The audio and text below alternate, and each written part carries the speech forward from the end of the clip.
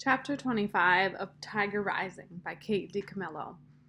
The three of them walked through the woods in silence. Sistine and Rob chewed 8-ball gum, and Willie Mae smoked a cigarette, and nobody said a word.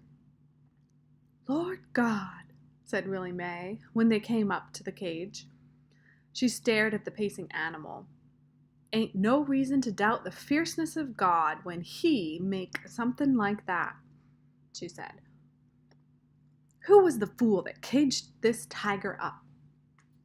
"He belongs to Beauchamp," Rob told her. "Beauchamp," said Willie Mae with disgust. She shook her head.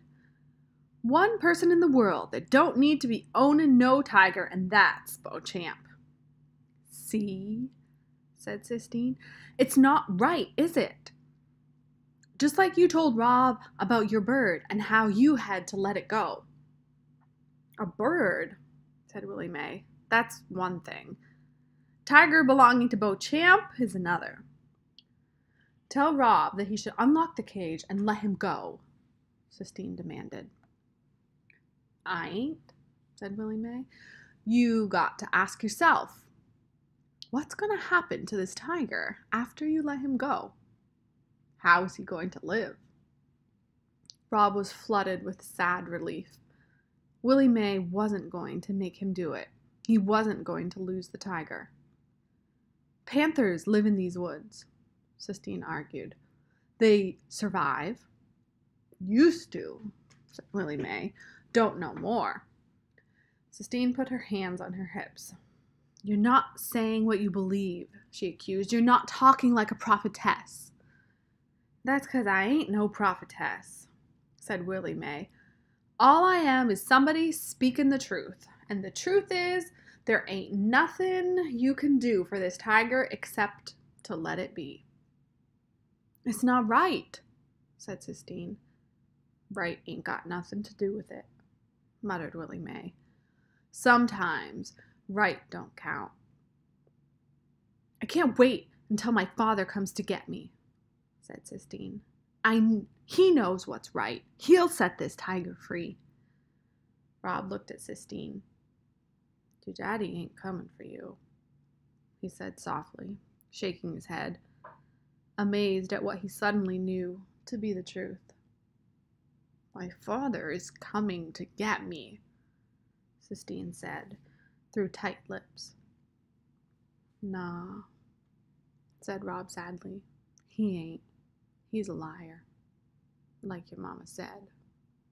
"You're the liar," said Sistine in a dark, cold voice. Her face was so white that it seemed to glow before him. "And I hate you," she said to him. "Everybody at school hates you too, even the teachers. You are a sissy. I hope I never see you again." She turned and walked away, and Rob stood and considered her words. He felt them on his skin like shards of broken glass. He was afraid to move. He was afraid of how deep they might go inside him. "She don't mean it," said Willie Mae. "She don't mean none of what she say right now." Rob shrugged. He bent and scratched his legs as hard as he could.